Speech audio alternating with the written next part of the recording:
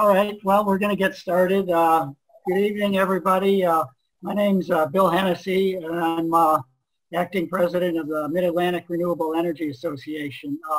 We're a all-volunteer organization. We've been going for about 15 years, and our driving issue is to, reduce our climate footprint, incorporate renewable energy, and do our part as individuals to help save our civilization and make it a better place for everyone to live. We have monthly speaker meetings. Today we're going to talk about, instead of renewable energy, we're going to be talking about the other side of it and how plants can take some of that carbon dioxide that all our fossil fuels have spilled out over the years. But before we get to Dr. Tom Richard from Penn State, we have a couple announcements for just for our group here. Phil, do you want to go ahead and? Yeah, we'd like to invite you to our next meeting next month, October 27th, which is our open mic night, and it's an opportunity for our neighbors to share what they've been doing to reduce their carbon footprints. And it should be followed, we'll be covering things on the side of solar or energy generation, energy efficiency, and things people have done to improve their sustainability in their yards and so on. So it's a good opportunity to kind of share and learn from each other. And that's October 27th at 7 p.m., the last Tuesday of October.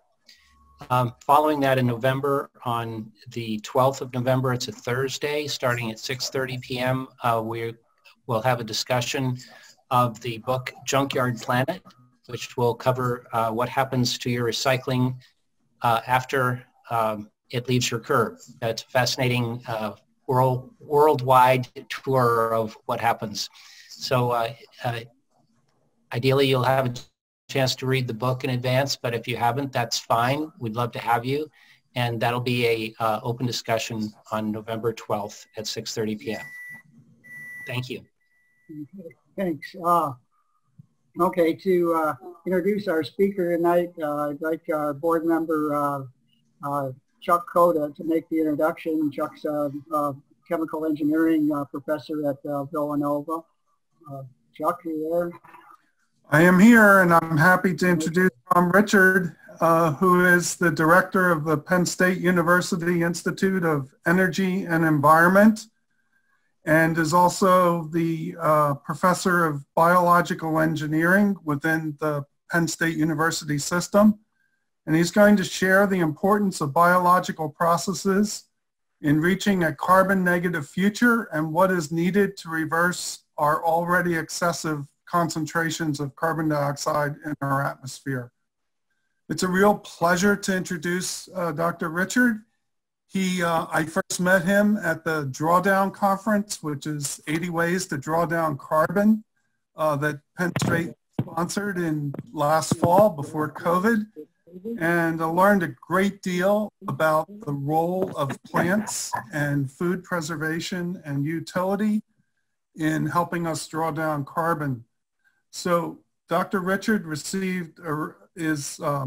review a range of photosynthetic-based climate solutions, including regenerative agriculture, food waste reduction, and recycling sustainable forestry and biomaterials, as well as bioenergy, including renewable natural gas. So without me talking any further, it's a real pleasure to introduce Dr. Richard, and I'm sure you will learn a great deal from his presentation. Thank you very much, Chuck. And it's a pleasure to be here. And I want to thank the Mid-Atlantic Renewable Energy Association for both inviting me and also for hosting this series, which is a great way to connect and to share knowledge. So this is the Pennsylvania forest. And as all of you know, we're one of the two states that's named for its plants, Florida being the other one. And we have got some tremendous plant resources here. That was obvious to William Penn and the colonial folks. sometimes I think it's not as obvious to us today. It's obviously a beautiful state and we enjoy our forests and our agricultural landscapes, but I don't think we think enough about how they can benefit us in a variety of environmental ways, in water quality and biodiversity, but particularly with respect to climate change. And so that's going to be the focus of my talk today. And I've got some slides to share. Some of this will be familiar to some of you, but I'm sure many of you will learn some things that you maybe haven't thought about before. So first of all, I want to start out by saying that this is just a few hundred years, and I could show 400,000 years of data of the atmosphere concentrations of CO2. The more recent data from about 1955 to the present, which actually pretty much corresponds with my lifetime, is from some data that's been collected by the Scripps Institute of Oceanography on the Mauna Loa volcano in Hawaii. But before that, it's reconstructed from a variety of different sources, and that goes back again hundreds of thousands of years and actually into deeper geologic time. The changes that we've seen in my lifetime are really dramatic. You can see from really just very close to 300 parts per million to now well over 400 parts per million. And that's already too much. And again, I could spend another hour talking about all the impacts of climate change that we're already realizing, but I don't probably need to take that time today or with this audience. I'll just note that I grew up in California and the fires have increased in intensity over the last just decade by a factor of more than 2. And of course, this year, far more than that, 10 times what they've seen before, and it's not over yet. Fire season's just beginning. That's just one example, and there are many, many more. The cost of climate change are substantial, and that actually means that we are needing to really think beyond zero emissions for our society. That simply getting to zero is not sufficient. And the focus of this talk and also of the drawdown effort is to think about turning that around and actually reducing the concentration of atmospheric CO2 year after year until we get to a point where we actually are back to a stable climate where our species and many other species can thrive. We're not there yet. It's going to take us decades to stabilize the emissions and then to reverse them and then to bring them down to zero and then to go beyond zero. But we do need to go beyond zero emissions. We need to get into the negative emissions category. And that's a hard thing to wrap your brain around. At least it is for me. But the drawdown effort, and I'll credit a number of people for that. I worked really closely with Chad Frischman, who's the research director, Paul Hawken, who helped found the organization, John Foley, who's the director right now, a variety of research fellows that have worked with them, and communication experts to really analyze, organize, and educate around a portfolio of solutions. Chuck mentioned 80 that they've looked at very carefully, and several dozen additional ones that they've looked at as well. And this is just a pie chart of the magnitude of those. Some of us, as we were warming up, we're talking about food waste and also a plant-rich diet, which you can see over on the right, are significant opportunities. But there's a lot of other things, and many of them have to do with photosynthesis. I've circled those in green as positive opportunities, but also in red as places where what we're doing right now is not what it could be. And so we can both reduce our current emissions and also create some negative emissions by changing the way we think about photosynthesis, the land, plants, our food system, our forests, etc. So I want to start out with some definitions. And the first is that if we're going to have negative emissions, we have to, in the net balance, be pulling atmospheric CO2 and putting it someplace on this planet. Now, that could be in forests, and I'll show you how much the trees can soak up and are soaking up. That could be in soil, and there's a vast reservoir of soil organic matter that we can enhance and increase. But that also can be in geologic formations, and there are many geologic formations. I'll show you some of the places in Pennsylvania where they exist. Deep basalt, saline aquifers, areas where we've extracted natural gas or oil or coal, and where there's adequate porosity and appropriate cap layers of rock that are impermeable, that we can safely store CO2 for at least 100 years. And over time, over those centuries or decades, it will mineralize. And in fact, in some of our basalt formations, it can turn to rock in as little as 3 years. So this is both a long-term strategy and a very large strategy. That geologic sequestration is one option, but there's also terrestrial sequestration, and I'll share with you some of the things that we can do there. And then there's our own material world as humans, where we can use biomaterials instead of other things, steel, concrete, plastic, etc. And I'll talk a little bit about some of the carbon benefits for those.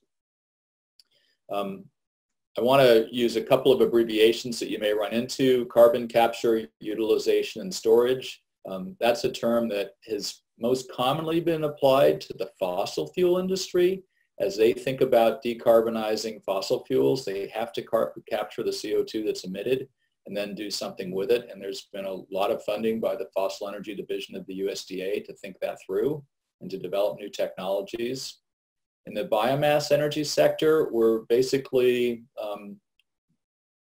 sort of side routing some of that technology so that it's being applied to current carbon as opposed to fossil carbon. And so BECCS would be biomass energy carbon capture and storage along the same lines. Now, this idea of negative emissions is something that the climate scientists have been using in their analysis for several decades. Over on the left, you see the gray sort of increasing in fossil fuel emissions. This graph is partially a projection from 2016, where the business's usual expectation of carbon emissions was going to keep heading up as this gray shaded area appears. But in the Paris Agreement in 2015, there was a commitment to reduce those emissions by almost every country around the world. And the black line indicates what those emission commitments look like over the next few decades. But those were only for about a 15-year commitment. And the projections are, if we want to get to a stable climate, to hold climate to greenhouse gas emissions and global warming to about a 2-degree warming level, we have to hit zero net emissions by about 2070.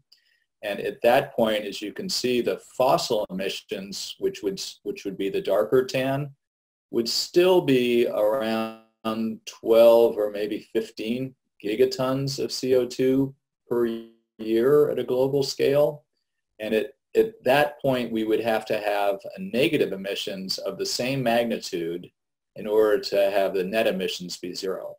And that means growing an industry that doesn't really exist right now and growing it over a mere 3 or 4 decades to a scale which would be roughly half the size of that. Actually, it would be the full size of the remaining fossil fuel industry and their emissions by that time. So that's a big task, and we need to get started on it soon if we're going to get there. And what I want to share with you today is some of the ways that can happen.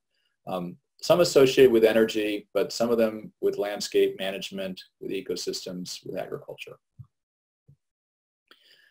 This idea of negative emissions has been analyzed, again, by a lot of climate scientists and people that are looking at Earth systems. This is a chart by Sabine Fuss, who's also been active in the drawdown community. She's at the Mercator Institute in Europe. And the 2 boxes that are colored here are indicating, first of all, what are sometimes called the natural solutions, managing landscapes for both soil carbon and surface carbon in trees.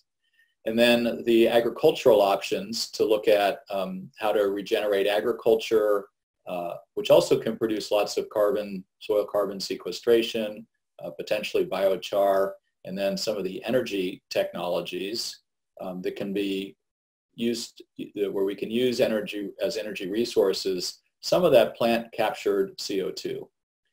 Over to the right are other technologies that can create negative emissions. One I'll talk about briefly is called direct air capture.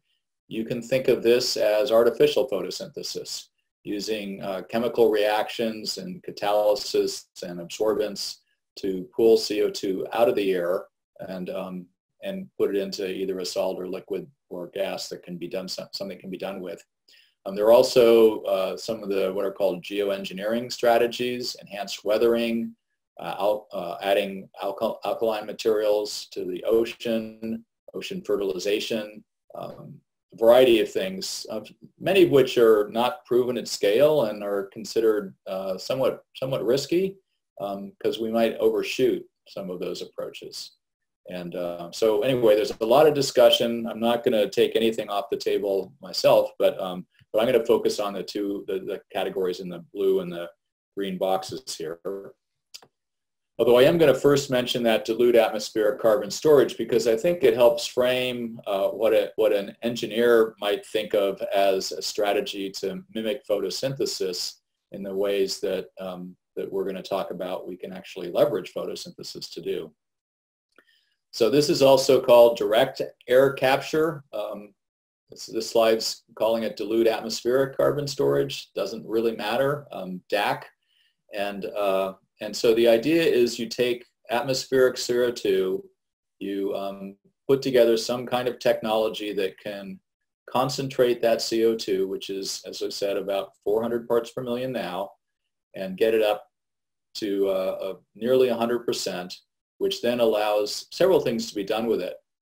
If this was fossil carbon, the largest way that carbon dioxide is used right now in the United States is for something called enhanced oil recovery, where it's actually pumped down into geologic formations and kept there, but it's an economic opportunity for the oil and gas industry, because if you pump it into an oil field or a gas field, you can pressurize that field and get more oil and gas out.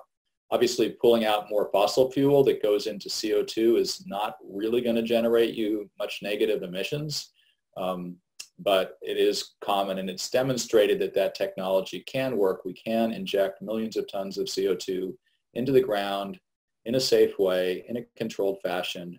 And over here on the left side of this geologic formation here, we can put it into things like saline aquifers or other porous rock and essentially keep it there for hopefully forever, but certainly in terms of geologic time.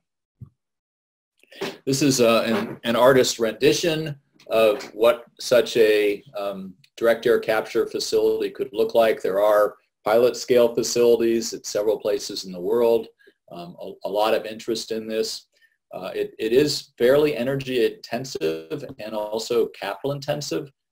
Many times what the other bio-based technology, as I'll describe to you today, are, but it has the advantage of being something that you could put up in desert environments where there's not enough water or soil to grow plants well, and you could power it with solar energy or wind energy or some other renewable source. So there's definitely some potential for this technology. Practically, it's probably several decades away from occurring at scale, but there is active research going on. And again, you can think of it as an artificial approach to photosynthesis, which is really what I want to focus on the most. And this was in The Economist a few years ago, just sort of, recognizing at that scale or by that sector of our society that plants actually can do something significant with respect to our fossil emissions. I showed you this before. I'm now going to blow up the far right, just the last couple of years worth of data. And I did want to note that since this Mauna Loa data has been collected, there's this sawtooth that's really quite obvious, and that's the annual fluctuations in atmospheric CO2 that's caused by photosynthesis and net photosynthesis. Here it is blown up those 2 years where during our winter, and there's a lot more land mass in the northern hemisphere, so during the winter there's less photosynthesis on the planet, and as a result our fossil emissions overwhelm the photosynthesis in the southern hemisphere, which is still cranking during this winter period, until sometime in May, and then amazingly photosynthesis cranks up in the springtime, and for the following 6 months or so, 5 months or so, it is actually pulling down atmospheric CO2 faster than all of our industry, all of our automobiles, all of our power plants can put CO2 into the atmosphere. It does that every year, and it does it for free. It's really amazing. But unfortunately, it doesn't do it long enough or strong enough to totally offset the fossil emissions. And so each year we get another increment. Each year that peak level in May and June is a little bit higher. And so we've got to think hard about several possibilities. One is doing better things with that captured CO2 that photosynthesis has given us as a gift. And I think also thinking about how we might use plants to capture more CO2. For example, over here on the right, just think about the summer solstice in our northern hemisphere. It doesn't happen until the end of June. So we've got actually that cranking going on for a short while before before that peak, and quite a while afterwards. But if we could get that peak started a little bit earlier, crank it up a little bit higher, we might be able to pull down a little bit stronger. And again, noting that photosynthesis drawdown every year is about 3/4 of the net increase. We don't have to change that too much to really make a difference. However, we have other things that we like to do with plants. One of them is food, and I think all the approaches that I talk about today, we have to think about as an integrated system where we have to maintain some capabilities to supply human needs, perhaps differently than we have in the past, as well as ecosystem needs and planet needs. Now, when I was young, there were only about 3 billion people on the Earth. So when I look at population increasing from the 7 billion we have right now to 9 billion in 2050, I think that's kind of a small increase. I've seen double that in my lifetime already. But it's still not trivial. And what's more important than the absolute numbers of population increase that we expect in the next few decades is the fact that their diet is changing. Across the world, poverty is in decline, which is a really good thing. But as people have more economic resources, they rapidly change their diets towards ones that are more familiar to us, which are not as much plant-based and more dependent on meat of various types. And a lot of that meat is not a very efficient way to produce food. It requires a lot of land and a lot of plant material because, of course, the animals that are being fed as livestock are also living their lives, and that's not as efficient as feeding people directly.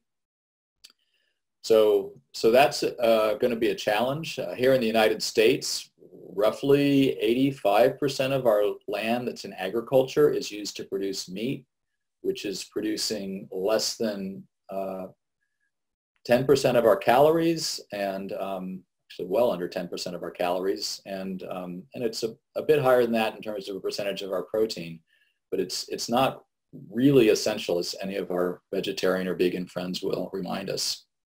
There are also food loss and food waste, and those are occurring at a phenomenal rate, and it's actually not getting better. The rates around the world are in the 25 to 35% range. That's of the food that's harvested at the field. most of those losses in the developing world are because of lack of goods, what are called the cold chains or value chains or drying technology, post-harvest processing and storage, so that pests and disease and just deterioration and degradation of that food is happening. And that food doesn't make it to the table or to our mouths. Here in the developed world, we don't lose as much to pests and decay, but we do lose it to aesthetics, choices that we make. And we also lose it to food processing as we use mechanized systems to clean up the food, to take off some of the parts that maybe aren't as good looking, and it's fairly massive. I want to spend a little bit of time also talking about yield gaps and yield caps. These are the potential to increase the amount of activity we have, biomass capture of photosynthesis in farm and forest land, and how those connect to climate change, which is also putting pressure on our food system, and where there are some estimates that our existing food system is going to suffer significantly in the same time period, where we're asking it to do even more. So this is just an illustration of some of the estimates of food waste here in the United States.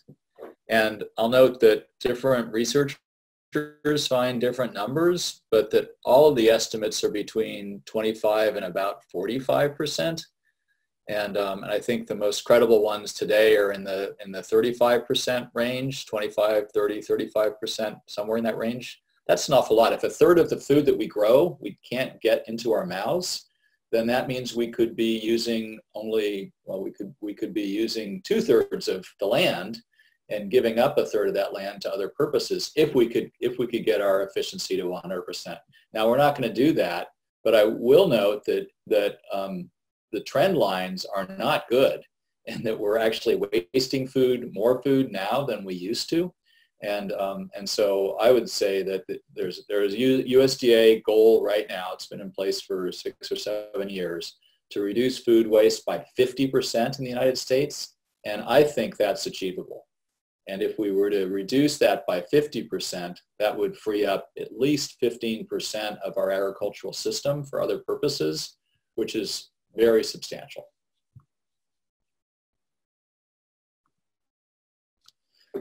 So another way we can reconfigure agriculture is through what are basically the modern agricultural techniques to try to get more productivity out of an acre of land, but to do that more sustainably than we've done in the past. And this is an illustration of some work that John Foley, who now directs Project Drawdown, did earlier in his career. He was at the University of Minnesota and before then the University of Wisconsin.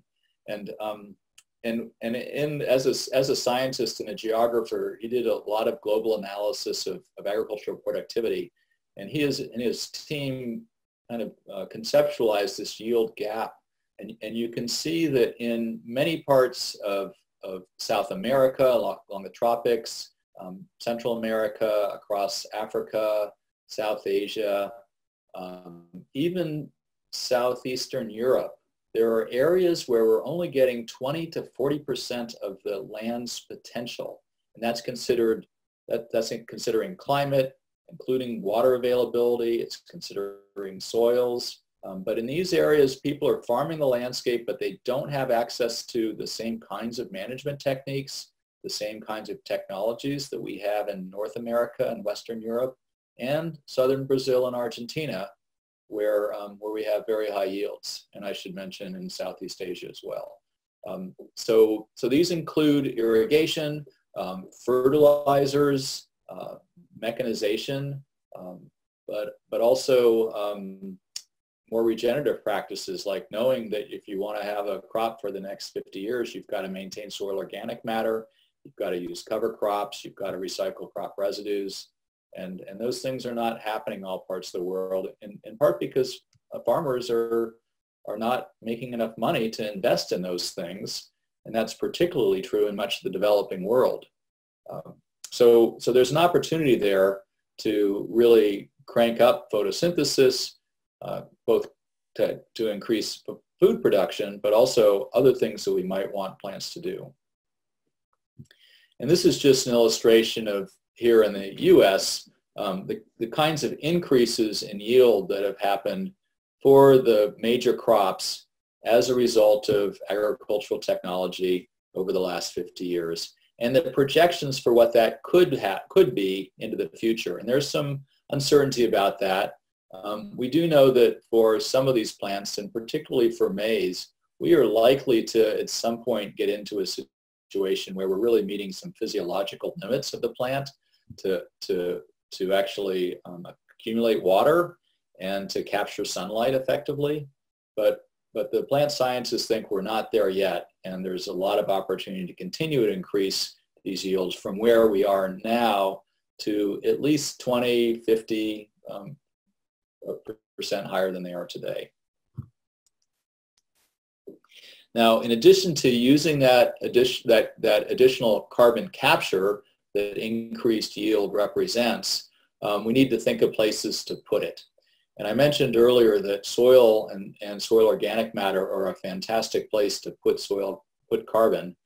And this is just an illustration of how much there is in different kinds of ecosystems today. And these are global averages. Ratan Lal, who's a colleague at Ohio State, did this analysis. He's a soil scientist who's looked at organic carbon for many decades. I'll note that in grassland systems, in cropland systems, in northern systems like tundra, there's very little carbon stored above ground relative to the below ground storage. So most of the storage of carbon in our ecosystems is below ground, except in tropical forests, where more of it's above ground. And then here in Pennsylvania, our temperate forests are roughly equally distributed. So trees are an important way to store carbon, but soil is really important. And it's particularly important in these wetland environments, which we're trying to preserve for water quality and other ecosystem benefits as well. So we know a lot of ways to get carbon into these ecosystems.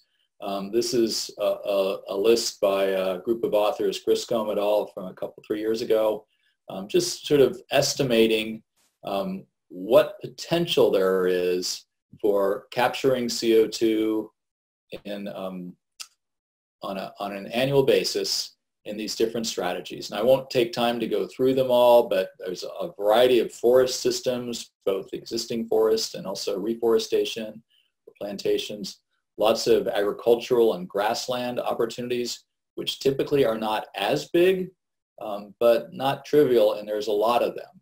And so these are also substantial, and then wetlands as well. And there's not as many acres in wetlands, but again, they're a very strong driver because of the potential for major amounts of carbon storage per acre. So these strategies all show up in the drawdown analysis.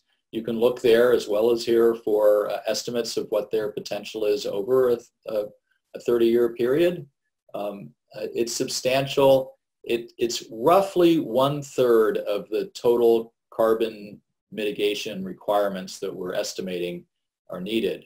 So you can think about roughly 1/3 in these natural systems, maybe another third in energy efficiency, and another third in renewable energy of various sorts. We need all of those things, but we need to think about how to balance them and how to look at them in a comprehensive way. I also note that some of these systems are opportunities now because of poor management in the past. And so, so changing our management and making sure that we're doing best practices on all of these landscapes is extremely important. And just to give you another sort of comparative value, again, the earth scientists, the climate scientists estimate that we have a carbon budget remaining of the atmosphere before we hit that 2-degree warming and things really get quite a lot worse, of on the order of 400 gigatons per year. That's a cumulative number over a 30 or 40-year period. The soils in the world's agricultural landscapes has lost about as much carbon as that remaining carbon budget for the planet. So regenerative agriculture, cropping systems that actually put photosynthetically captured carbon back into the soil are incredibly powerful, and they do scale, and they could scale to give us a lot more opportunity, both to achieve negative emissions and to accelerate the potential of getting to that drawdown point in time. So I'm back to this figure I use for direct air capture, except now I'm going to add a few things to it. The first is the way it's conceptualized, and a lot of the technical development has been for fossil energy. So with fossil energy, you take a fossil fuel out of the ground. Here's some lovely Pennsylvania coal. You put it into a power plant, you burn it, that power plant produces CO2. You may then capture that CO2 from the flue gas, concentrate and separate it, or separate and concentrate it rather, so that you have that concentrated CO2 stream, which, as I mentioned, could be used for enhanced oil recovery or put into deep geologic storage. And if you can put as much of it back into the ground as you took out of the ground, then a fossil energy power system with this carbon capture and storage can get close to the same kind of carbon benefits that wind and solar can, getting close to net zero. That's not happening. It's expensive. The most expensive part is this capture and separation piece, because it takes a lot of energy to fight entropy, and the entropy, or the diffusion of that CO2 into the air, is most dilute in the atmosphere at 400 parts per million, but it's pretty dilute in flue gas at typically about 10 or 12 parts per million. Now, our biomass energy systems have much more concentrated CO2 streams, which I'll talk about in a minute, but they also have other ways to achieve carbon benefits. The first, again, is in the plants themselves by capturing CO2 from the atmosphere. So we're not starting with fossil carbon, we're taking it out of the air. And they can put it in the soil. So I talked about that a bit already. A bioenergy plant could, in a combustion plant, also have flue gas. But I want to note, and I'll show some examples, that some of the bioenergy technologies produce pure concentrations of CO2, or very, very concentrated CO2, which is then inherently easier to do things with and quite a bit cheaper to store. One of those that I'll spend a little time on is to use anaerobic digestion to produce renewable natural gas. We also can make ethanol.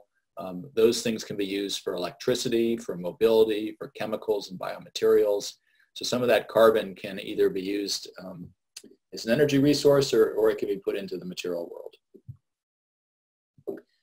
Now, this is some work that we just published, I guess it was earlier this month, but anyway, in the last month or so, an analysis we did of the relative carbon benefits of natural ecosystems versus more managed ecosystems that include a biofuel component and also a carbon capture and storage component. And so I'll just note, sort of as examples here, this net primary production is how much carbon dioxide is being pulled from the atmosphere by the plants. In a forest, that's not trivial, sometimes 10 or 15 metric tons of CO2 equivalents per hectare per year. But in our managed ecosystems, we can do more with various fast-growing warm season grasses, prairie-type grasses, with fertilization and management. We can get up to 50 or more metric tons of CO2 equivalents per hectare per year.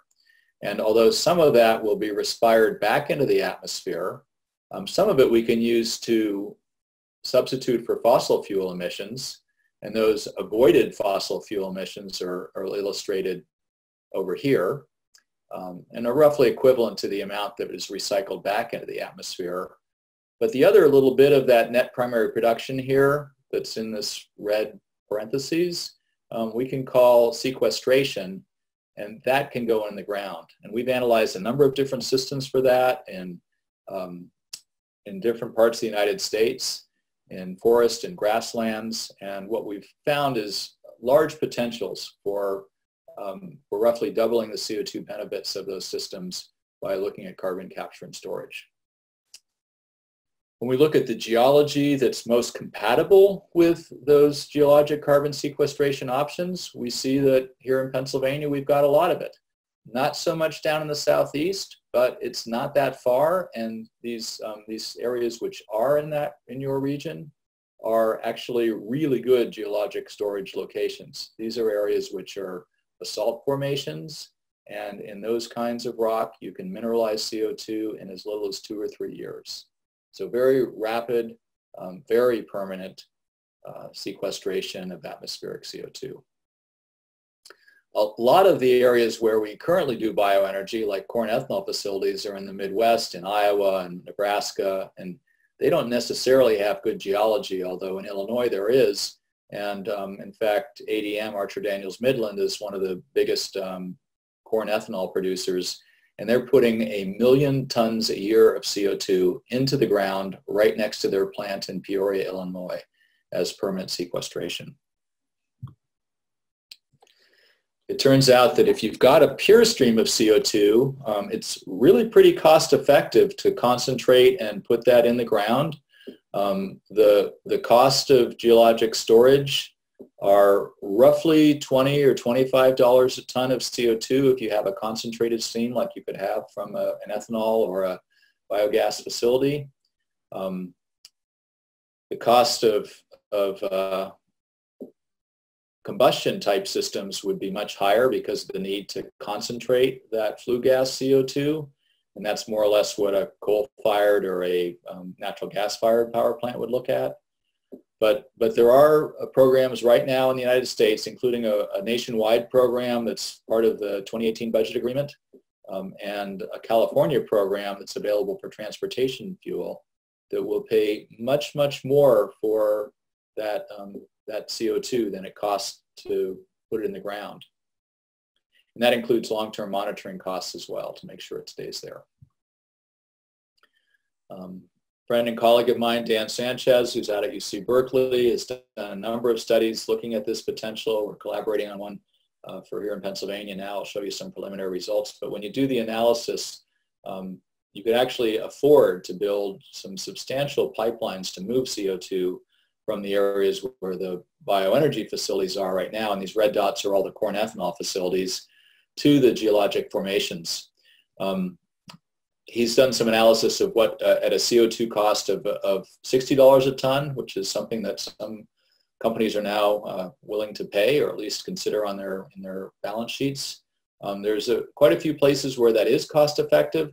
One of them right in central Pennsylvania. We have one corn ethanol facility in Pennsylvania. It's in Clearfield County, not far from where I live.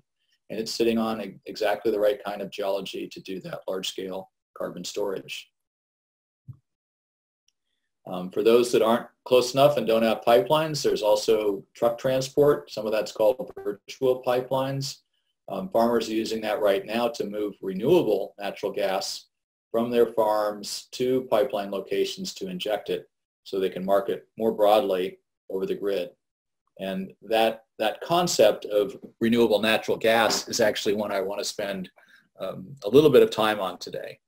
So you all are familiar with the renewable electricity system we have, where you don't have to have a solar panel on your roof, although I suspect many of this group does.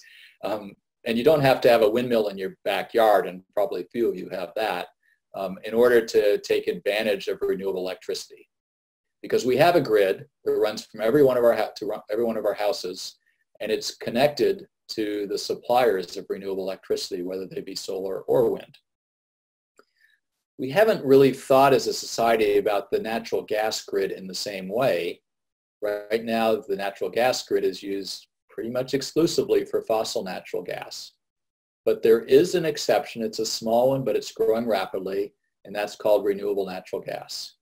So renewable natural gas is a methane molecule, same chemical molecule as fossil natural gas, but that's been produced in current time from biological material through a process called anaerobic digestion. And that process is one which has been practiced for many decades on both farms and in municipalities at our wastewater treatment plants. And it's also occurring in our landfills, especially over the last couple decades since we started capping them, lining them with plastic, and really trapping the methane that's produced inside.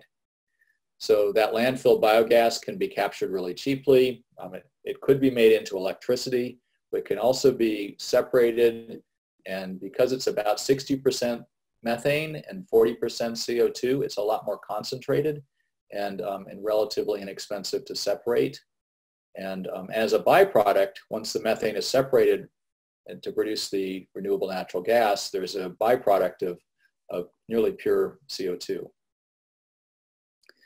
So that renewable natural gas can burn in any facility that currently burns fossil natural gas. It's in transportation, it's much cleaner burning than diesel fuel. If that methane is made from a biogas digester that's on a farm or in a place where the waste material that's being digested could be food waste, would otherwise be anaerobic and emitting methane, then the reduction of that methane emission to the atmosphere by capturing it and actually using it usefully and burning it to CO2 is a significant benefit to the climate. And then as I mentioned, that CO2 waste stream could be captured and sequestered. So we've been doing some analysis of what this looks like because it seems to be an industry that's managed to get legs. And this is a growth rate for renewable natural gas in the US, which is a sector that did not exist at all 7 years ago. And it's been growing quite rapidly. We're now at the equivalent of about 300 million gallons of gasoline equivalent last year. This year, I think we'll probably hit 400 million gallons of gasoline equivalent. And there's potential for many, many more years of this extremely rapid growth. We've done some analysis nationwide, and the potential is substantial, something on the order of 100 billion cubic meters a year of renewable natural gas. That would not fully displace our fossil natural gas. It might only be about 13% of the fossil natural gas. So we do need to really address the rest of our natural gas needs, but in specific dedicated places, there's potential to look at bringing in renewable resources for that. And this slide just illustrates where we think those are. Some from farms, our livestock farms and food processing operations, the food waste and other municipal solid waste. Much of that ends up in landfills, but we've tried to capture that, which does not. Wastewater treatment plants, and then various agricultural systems taking advantage of crop residues and winter crops or sequential crops to try to generate negative carbon emissions out of them. We've done some studies here in Pennsylvania, and again, thinking about that 100 billion cubic meters nationwide, we've got a good fraction of that potential here in Pennsylvania, maybe 1.5 billion, and actually that's BTUs. It's, I think, a bit more in terms of cubic meters of methane. I'll show you that in a minute or two, I think. But that resource is the things we might digest right now, which include livestock manure and landfills and wastewater treatment plants, but a large amount of other materials that we could be digesting if we wanted to. And I've used switchgrass here as sort of a stand-in for perennial grasses. These could be prairie mixtures, really any kind of permanent grassland that we are finding. There's a lot of places in Pennsylvania which it's actually would be more profitable for the farmers to switch their annual cropland into perennial grasses, make more money, and also improve the environment, including water quality by doing so. We've done that analysis on a county-by-county basis. I'm not going to take the time to go through these, but It won't surprise you to know that in the southeastern part of the state, there's a lot of agricultural production in Lancaster, Lebanon, Chester areas. In the urban centers, there's a lot more from wastewater treatment plants, food waste, sometimes landfills. So there's a diverse range of resources. And we've also looked at that carbon storage potential relative to the potential for capturing CO2. We think we can capture and store more than 2 billion tons of CO2, 2 billion tons of CO2 every year just in Pennsylvania. So that's a pretty substantial possibility and a really big contributor to climate neutrality and eventually negative carbon potential. So I'll summarize some of the opportunities there and the drivers for renewable natural gas. I mentioned that these are incentives. There are lots of small-scale digester, literally millions around the world in India, China, all across Europe. And there's a lot of interest in creating more of this for things like dispatchable electricity to complement the solar and wind. Transportation, as I mentioned, also using natural gas, renewable natural gas for making chemicals and fuels. One of the nice things is we already have the infrastructure. The pipelines are there and they can move the gas to the markets across the nation. And if we rethink that natural gas system to focus on biomass as feedstock, we can get many, many benefits.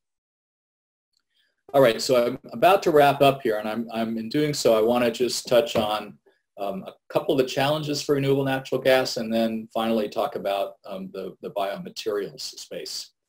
I do want to mention that methane is a really powerful greenhouse gas. It's got about 36 times the impact global warming potential as CO2 on a mass basis or on a weight basis.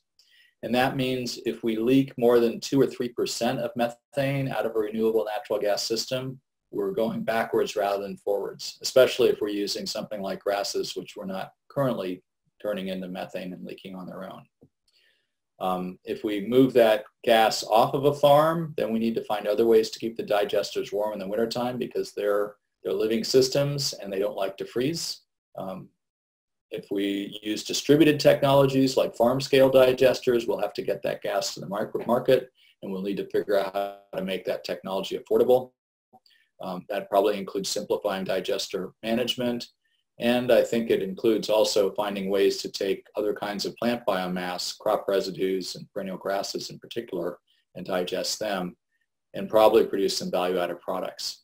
So this is kind of a long list of challenges, but I'm really pleased to note that this month we've been able to, we were awarded a USDA grant in partnership with folks in Iowa to really try to develop this and understand all of these challenges and hopefully make a dent in some of them over the next few years here in Pennsylvania.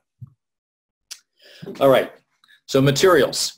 I want to just quickly mention that this is a Pennsylvania industry that also is largely overlooked. So we have in Pennsylvania a wood products industry that this year and last year and the year before is generating about $6 billion of revenue in our state. And it's not very appreciated, but it provides a lot of jobs in rural areas, and many of them are good paying jobs. And the markets for Pennsylvania hardwoods are really high value markets. We could do a lot more though. Our pulp and paper industry has been in decline for 30 years. A lot of our forests don't produce high quality hardwoods, and therefore we don't really have a market for them. And so if we can think about some other kinds of markets, and there are many, and this just illustrates a few, then we have the potential to significantly increase our biomaterial supply. And one of the good things about this is pretty much a long-term removal of carbon from the forest in a way which is more or less permanent and then allows the forest to regrow. And that's a really important concept because a mature forest or a totally mature forest is in carbon balance, so it's carbon neutral. And if we want really negative carbon systems, we've got to do something with that carbon to keep the trees growing faster as they do in a young forest. pretty amazingly, on a pound per pound or kilogram per kilogram basis, it's not hard for wood going into particularly construction to actually displace the carbon emissions from other materials in construction, such as concrete and steel, by a 2-to-1 basis. So for walls, it's between 1.2 and 1.8. For flooring, between 2 and 6 times as much CO2 equivalent carbon as the kilograms of wood carbon that would go into that. So that's a really big difference. And it allows us to actually create forest management systems that are strongly carbon neutral, and also allows us to decarbonize our construction industry and our both urban and rural infrastructure. I will note that with what's called mass timber construction or cross-laminated timber construction, we can now build skyscrapers 20 and more stories high, where wood is the primary structural material instead of concrete and steel. And this is being done around the world today. All right, so I'm wrapping up. And the key takeaways I'd like you to have tonight, and I'm happy to answer questions about these or anything else, is first of all that we do need negative carbon solutions. We need net zero carbon solutions too. So we need energy efficiency as much as we can get it. We need solar and wind as much as we can get it. But none of those are going to give us negative carbon systems. And so we're going to need to do something else if we're going to reduce the atmospheric CO2. And that's where plants and photosynthesis can help. Right now, they're doing the hard work for us. Those plants are already capturing CO2. And by the way, they run on solar energy. It's a 3.5 billion-year-old biotechnology that totally runs on CO2, on solar energy, and takes CO2 out of the atmosphere and gives us clean water and clean air as byproducts. What a nice thing, a real gift. There are, however, in that plant biotechnology space, both natural and technical solutions. We can do a lot for better management of forest and agricultural landscapes to regenerate them. But there are also things we can do with technical solutions, whether that's bioenergy or biomaterials. They can scale, but they need markets. And I think that looking at a combination of better managing our ecosystems and better managing plants and photosynthesis on the landscape, plus complementing that with technical solutions such as renewable natural gas and biomaterials, are going to be areas where we need to make big investments, start to really learn by doing, and that's going to take all of us working together. So I want to thank the students and staff that I've worked with over the last few years and some of the material I presented today. Actually, Dizdor, who's helping to moderate this call, was also a grad student in my group. She didn't get to work on this negative carbon stuff because we weren't thinking about it when she was a student. But this is an area which has been really exciting for the students that I have worked with on it. And we'd like to do a lot more. So I'll stop there and look forward to your questions. I have a question. Can you hear me? I can. Oh, good. I have some pasture, and I was thinking about the green, wait, what kind of grass did you call that? Not sweetgrass. Switchgrass is what I've probably referred to a few times. Yeah. What would happen, could I convert my pasture to that? It's already just grass, natural sort of perennial grasses that come back just because you mow. If you mow, the grass grows. That's Yep. so okay. And what is that? If I were to plant switchgrass, would somebody come and harvest that, or what happens with that? Possibly. So you mind mentioning how big your field is? Oh, well, I have 10 acres total, and I have only probably 2 acres are in yard and barns and stuff. So right now, that's probably a little bit too small. Yeah. But I will refer you, and you should, on the web, you'll find a group in Pennsylvania called the Association of Warm Season Grass Producers. And they have banded together. I think they have about 70 members. Some of them have smaller acreages like you. Some of them have big acreages. And they are actively looking for markets. Some of those markets are conventional hay markets, like for livestock bedding. Switchgrass isn't as good a feed as hay is for livestock directly, but there's a lot of interest in poultry bedding. There's also a really well-paying market in what are called erosion control socks or silt socks. You probably have seen these tubes around construction sites that are filled with compost or straw. And the construction workers really love the ones filled with switchgrass because they're a whole lot lighter. So rather than having to use a backhoe to move this thing around, they can just wrap it around their shoulders like a feather boa and take it to the site and sit down. So anyway, those are really good markets, about $150 or $160 a ton of switchgrass for those markets, which is better than you could get for hay. So worth exploring. And there are also energy markets. There's a company down in Virginia that's looking for another 5,000 or 6,000 acres of Pennsylvania switchgrass to feed a boiler at a hospital that's being used for renewable power of that hospital in Virginia. Okay. There are some pastures next door. Do you think? Oh well, I'll talk to the other guys about that. But I did have a really quick other question, which is I have an opportunity to put in some trees. I need to put in a few trees for privacy screen, but I could also plant some kind of hardwoods in the paddock area that you wouldn't be a big field like a pasture. The paddock is an area I can plant. I've been trying to develop a wildflower meadow there, but I could put some trees in. Why not put some, but what kind of trees would give me the best return on conversion of CO2 to oxygen? Yes, great question. Well, the fastest growing trees are the ones that'll do the most. But they may not be the ones that are going to provide you with the benefits that you want, ideally. So you said it was for privacy reasons. So really, no, I have two opportunities like poplar, locust, there's hybrid willows.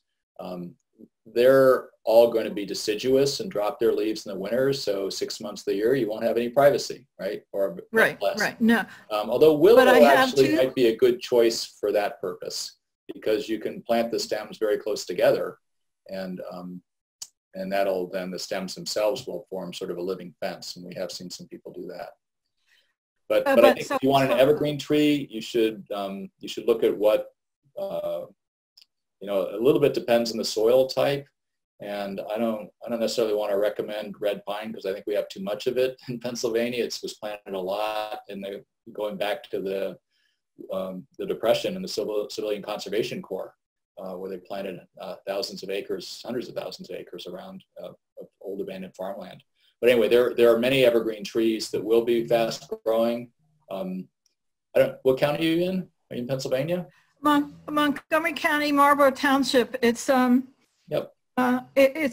it's an area where very clay soil, and I naturally get a lot of baby cedar trees coming up in the pasture, which I have just this year begun to kind of dig them up and pot them so that I can put them into my area that I want them to recover from the digging. Yeah, so I think you've already found a really nice species then. So it may not be the fastest growing, but those cedars will provide you with really good screening for privacy, and they'll be growing pretty fast. So, and they obviously like your soil. So they do. They love it. Yeah. And I should say I'm not a forester, so I'm going to defer, but anybody on the call in Pennsylvania or any other state in the United States can contact their county cooperative extension folks, and they may well have some resources for you. They probably don't have anything about the best carbon capture trees to plant yet, but if you ask them the question, then they're going to want to tell us in Penn State or University of Maryland or wherever else to get our act together and get them the information for their the busy citizens of Pennsylvania who want that information. Hey, Tom, we have a really large number of questions here. So all right. Yeah, Chuck, go ahead. I'm sorry. Yeah. Fire away. maybe we should move on. One that is of keen interest relates to earthquakes and sequestering of CO2 as enhanced oil recovery and the tendency towards increased earthquake activity. Could you comment about that? I would love to. So one of the things that has frustrated me repeatedly over my career is when people advance new technologies without being careful about doing so and make mistakes. And that's happened repeatedly in many industrial sectors. There's a lot of debate about regulation these days and environmental regulation. And right now, the injection of CO2 for enhanced oil recovery and the injection of wastewater, which is part of what's happened in Ohio and other places, is not well regulated. And as a result, the companies that are doing it tend to put too much in, and then they do cause earthquakes. And that is a tragedy, not just because it's, they're not super huge earthquakes yet, but they've been as high as 5 on the Richter scale. But it's really making it harder for responsible management in the future. So there's a lot of work being done by responsible companies to understand how to regulate pressure underground. And there's a number of approaches that have been developed and proven. That ADM plant I was mentioning in Illinois is doing very careful monitoring of pressure and the formations it's storing the CO2.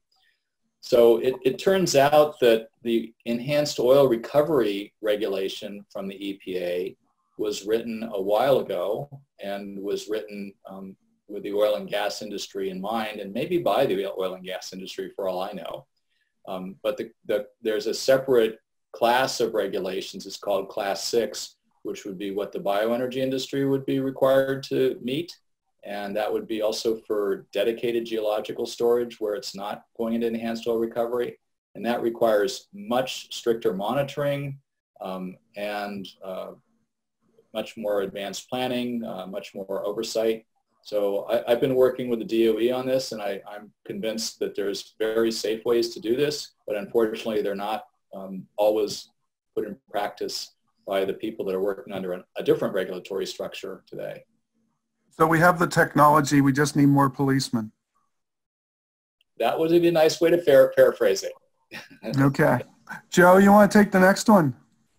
Sure. It's kind of 3 questions in one, but do specific types of plants or trees photosynthesize better?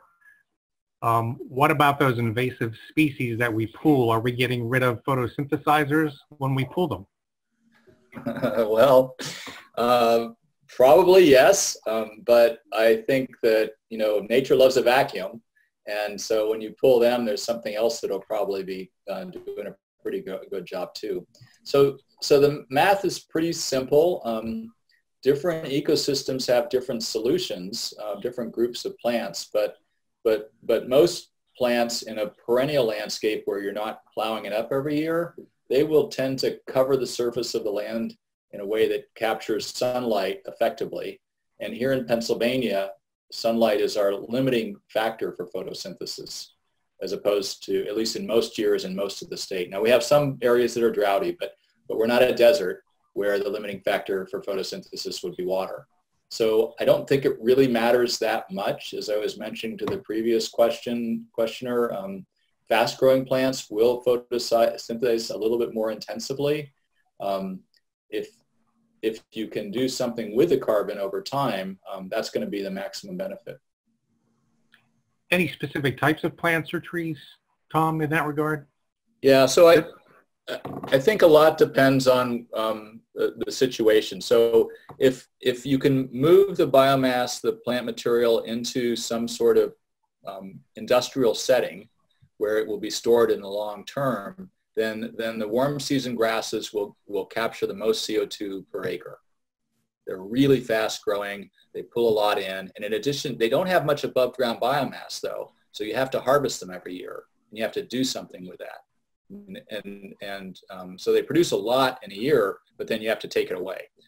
Their root system though, as I was mentioning, really stores a lot of carbon underground. And in fact, our great prairie soils in the Midwest have black dirt down at least 10 feet because of the roots of perennial grasses. So they're really good pumps of carbon down into the roots and into the soil. But if you don't have an intensive management system like, harvesting every year, then forests, which are of course very productive in Pennsylvania, are a great way to go.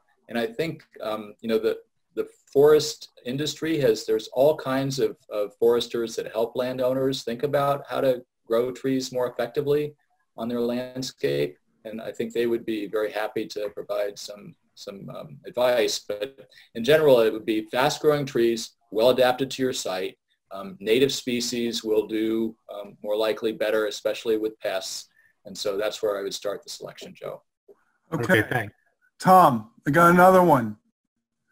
High yields currently depend on fertilizers. They can't really contribute to a drawdown in carbon emissions if we have to make the fertilizer, I'm assuming. Super great point.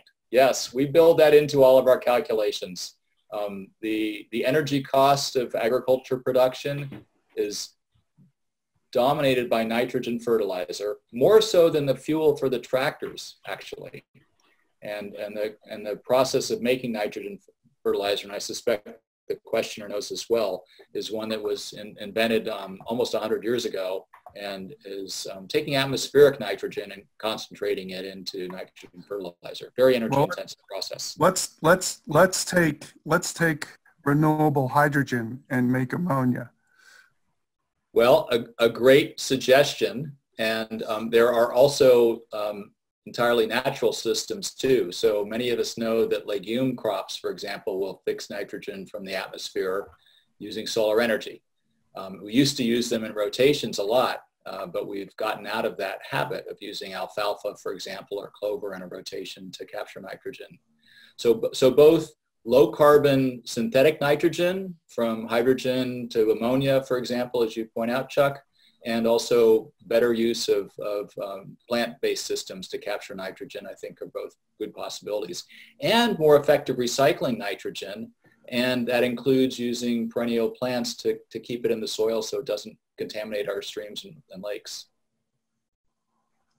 Joe, you got the next one. Okay, can you repeat the type of geology that is good for carbon dioxide storage? Sure. So actually there are quite a few types, but the primary ones, and you can go to the Department of Energy has a website. They have a carbon atlas or carbon storage atlas that you can look at all the different things. But anyway, the largest ones are what are called saline aquifers. And these are deep, typically a mile or more below the surface. They're filled with salt water. It's actually not just clean salt water like the ocean, but it's pretty contaminated, sometimes with radionuclides and things like that. But the salty nature of it allows, at those depths, the CO2 would actually be a supercritical fluid and would behave much like a liquid. And then it can disperse into that saline aquifer and then eventually harden into rock. So that's one, and that happens in some limestone rocks, and it happens in sandstone rocks. And those are some of the deep shales in Pennsylvania.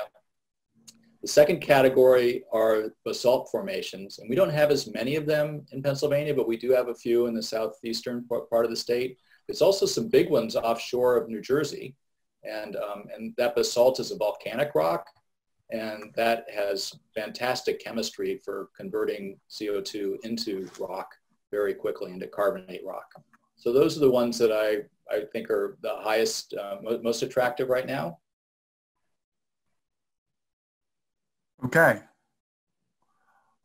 The next question relates to, aren't we all doomed if we can't control the population? So I disagree. There's a part two, Chuck? Just saying we could talk a long time about this, but maybe you could focus a few comments on the growth of population and how it relates to the carrying capacity of the Earth. Sure. Well, so the math is pretty simple. The problems that are caused by humans are caused by the product of the number of people by their consumption. And so population is growing, and it's growing a little faster than we thought it was going to be growing in this decade, and it needs to slow down. But population is growing a lot slower than our consumption. We're consuming so much more every decade than our ancestors did. And so each of us here in America, especially in Western Europe and other developed nations, is consuming many, many times as much as a person would have in our own location a generation or two ago, but also many, many times as much as the people in the areas where population is growing fastest.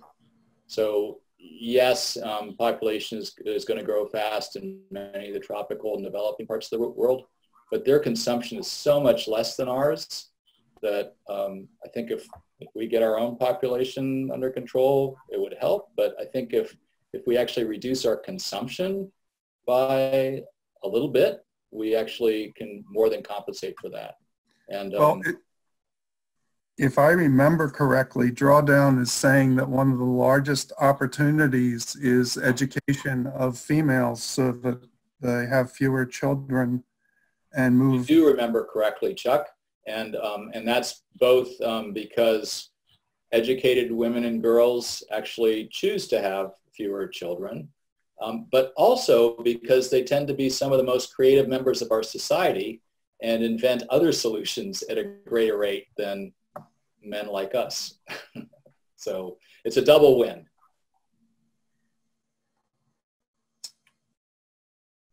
There's also some questions here about Gen 4 nuclear being a solution to truly eliminate carbon emissions. Right. So I would put that in the category of solar and wind, that nuclear can be carbon neutral, and we need as much carbon neutral energy as we can get, as quickly as we can get it. I'm not close enough to the nuclear industry to know what the cost proposition is relative to solar and wind have gotten pretty cheap recently, and I think nuclear is having some challenges competing with cheap solar and wind for carbon neutral electricity. But I want to repeat the point I made at the beginning, which is that decarbonization is important, but we have to think past that. We have to think about recarbonization in a carbon negative sense. Because if all we do is decarbonize our current economy, we're going to have a climate that is contaminated with too much CO2 and not safe for us to live in. We already have that kind of climate. So we have to do better than that. And unfortunately, that's not going to happen with solar, with wind, with nuclear, or with any fossil resource.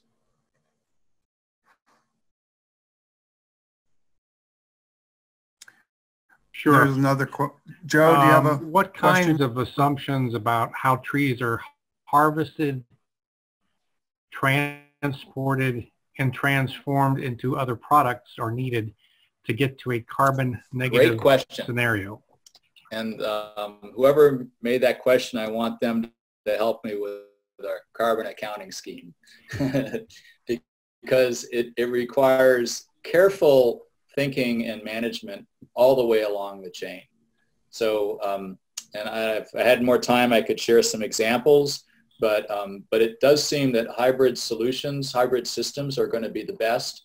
Whatever pathway you head down, you're going to have different waste materials or byproducts that you produce. So right now, my assessment is that the highest carbon benefit of a forest tree, for example, is going to be through long-lived wood construction in some kind of building that's going to be around for more than 100 years.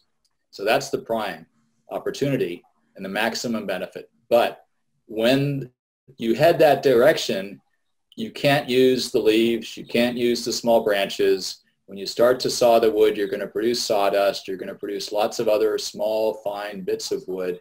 And so you need to find products for those. And those might be shorter lived products. And then some of that material may be best used for energy. And again, keeping track of the carbon in the energy and capturing the CO2 and sequestering it or making something else out of that. So I see a kind of a value cascade where we look at the best possible leverage we have on climate from that carbon. And then as we target that, we take all the side streams that we produce and look for the best way to use them as well.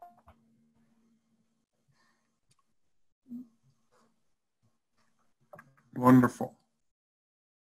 Thank you. How separating CO2 from renewable natural gas, the process and costs associated with getting pipeline quality natural gas? Yeah, great question. And I actually don't have the answer, but I can tell you the current market structure is making it very profitable for the people that are doing it.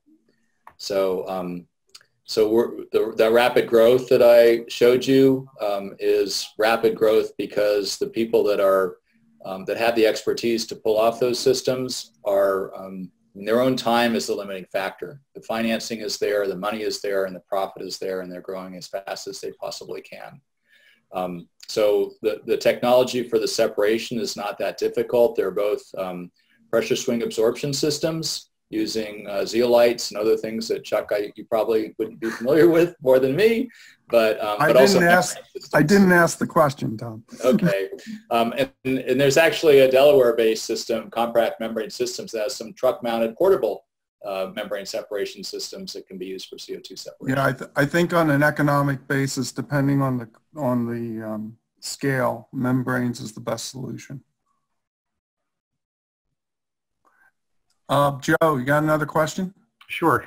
Can you talk about what would be most helpful regarding soil restoration, perhaps from a policy perspective, for example, in the Farm Bill? Yeah, great. I would love to. This whole area of regenerative agriculture is one there's been a lot of interest and attention in the last few years. And it's done a bit of an interesting crossover from maybe being in the domain of the relatively small niche of agriculture and organic production, and that would call themselves sustainable agriculture, much more into the mainstream. And that has been around the increasing recognition of the value of soil health, which is largely a function of soil organic matter and soil carbon, for creating better, more productive crop production. And a lot of that has to do with resilience in the field, because carbon-rich, organic-rich soils are much more able to tolerate heavy rains, which you all probably have noticed we have more of here in Pennsylvania and much of the country now, more intense heavy rains, and also longer droughts. And we also have more of them here in Pennsylvania. So farmers are finding that investing in these regenerative practices to improve soil health by getting more carbon in the soil are actually making them more money. And they're moving in this direction pretty rapidly. And there are at least 3 or 4 private companies that are actually paying them to do that by creating carbon markets. So a number of very large consumer-oriented companies are trying to reduce their carbon footprint in their various product streams, and they're actually paying for carbon credits in agriculture. The going price right now is about $15 a ton, and farmers are finding that to be plenty of money to pay them to switch out their practices to those more regenerative practices. So I think it's really quite hopeful.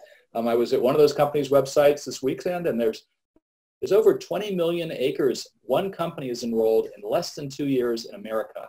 That's 5% of American cropland, more than 5% of American cropland enrolled by one company in less than 2 years in regenerative agricultural practices for those carbon markets. Wow. So speaking of large versus small, we have a question here about dairy farms.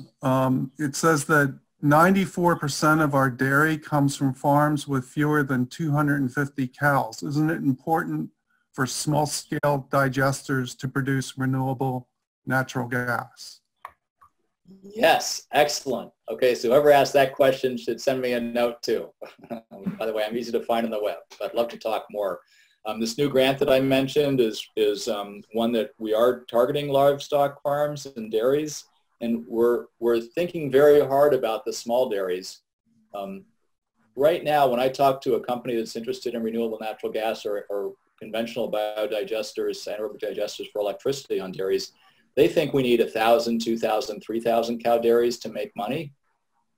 But one of the things we're working on is, can we actually reconfigure that economic model so that we might have a smaller number of cows, or maybe no cows, but a lot of other things that go into that digester. Winter crops, grasses, waste materials, food waste, etc. And I think if we do that in a smart way, then we can have the equivalent of a 2,000 or 3,000 cow dairy on a 100 or 50 cow dairy, and suddenly these digesters can be available to many more farmers. That's an ambition of mine. It's maybe aspirational, but I'm going to be working as hard as I can on it. Just to follow up on that, I mean, isn't this part of a distributed energy model where the actual renewable gas could be used on the farm? It is, and that's being done today by some of the farmers that have digesters supplying their own electricity and heat. There are tractors that companies like New Holland, originally a Pennsylvania company, now owned by Fiat. They make natural gas tractors. So there's all kinds of local uses. And yeah, I strongly encourage that. Joe? Okay, you may have answered this before, but I'm going to ask it again just to be sure. Would increasing landscape plants in suburban and urban environments contribute to carbon sequestration in a significant way? Yes. So I haven't run the math on that, and I probably should. But you know, a lot of our there's a lot of understanding in the agricultural community about how much farmland has been lost to urban and suburban development. And very little of that land actually has houses or roads on it. Most of it's landscaped, and it is land that either was in agriculture or forest land and can be a place for sequestration. And a lot of it's some of the best farmland, so it has the greatest potential to store carbon in the soil. What I would suggest for somebody who's thinking about landscape management for carbon is to think about where you want trees and to start growing them, because they're incredible. But then the places you don't want trees, look for perennial plants. Some of the switchgrass is planted around our campus. It's an ornamental grass. Our landscape crew, when I started talking about this, were like, oh yeah, we got that here, here, here. It's beautiful. And there's many varieties. And there are other warm season grasses like it that are beautiful landscape plantings. But any kind of perennial will help store in the soil. The annual flower beds, not so much. So, so think about perennials, let their roots do the work. So one last question here, Tom, because we have to stop at 8:30, but the person is asking, what are the practices, what are the policies at both the local and state government levels to make this happen, to make all these wonderful things that you've talked about happen? Great question. Well, I think the most important one is to put a price on carbon. And economists will tell you, and I was once trained as one, that that's the simplest way to get our economy to move, is put a price on that will basically convince the people that have the most to gain to make the investments that are needed. And exactly what that price is, right now there's a social cost of carbon calculation that right now our society's essentially paying as negative impacts on our economy, somewhere between $50 and $60 a ton. So that would be a good place to start, but we might want to go a little bit higher than that and get ahead of the game. In addition to a price on carbon, I think the kinds of points that some of the questions made about keeping close track on carbon and developing better monitoring systems and really looking at full life cycle. In the regulatory arena, for example, a lot of our bioenergy policies And a lot of the bioenergy industry likes the idea that they're going to just, by definition, call all bioenergy carbon neutral. Well, that's not a scientific definition, because some bioenergy is carbon negative and some of it is carbon positive. And very little of it is actually exactly carbon zero. So the way we manage things and the way we regulate them, I think, is important to look towards science for, and to try to make the analysis as based on fact as possible. And to have a consistent way of counting. Absolutely. Yep. Metrics are really important, and common units. Well, yeah, one more, Chuck, if I may, real quickly. Sure. Tom spoke a lot about using renewable natural gas, and I can see the value is not adding to the yearly planetary excess of CO2 that is produced by fossil fuel. But can renewable natural gas be used to sequester carbon directly? And is the sequestration process of CO2 from renewable natural gas easier than the sequestration process from traditional fossil fuel? Yes, great question, and well posed. So to answer that quickly, because I know we're out of time, the biogas comes out of a digester. Well, first of all, we can throw all kinds of things into a digester that are themselves capturing carbon on their way in. And that includes all the kinds of regenerative agriculture crops, crop residues, food waste, manure, all kinds of things. So step one is to feed the digester well. Step two is when the gas comes out of the digester, it's 60% methane and 40% CO2. If the methane has a market, then the methane separation pays for the CO2 separation.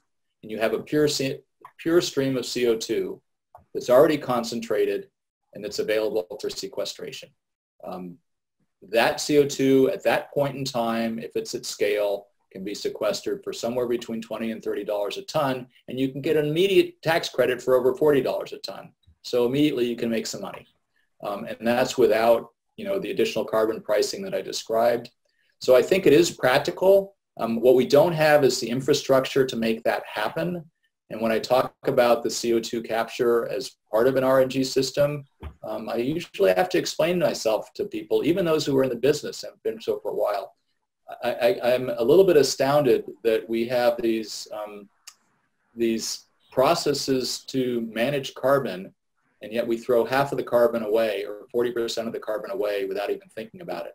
And that's true in current biogas systems, and it's also true in current ethanol production systems.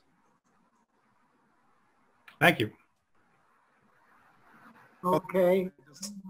Thank you so much. Bill, you want to make some comments? Oh, I just want to thank Dr. Richards for spending some time with us, and it's been a great talk, and we look forward to those small-scale methane digesters. So. Okay, great. Thanks, everyone. Great questions. It was really a pleasure, and again, my email's easy to find, so feel free to shoot me further questions, and let's stay in touch. Thanks, Tom. Thank you very much. Thank you very much. Thank you, Tom. Bye-bye. Bye-bye. Bye-bye.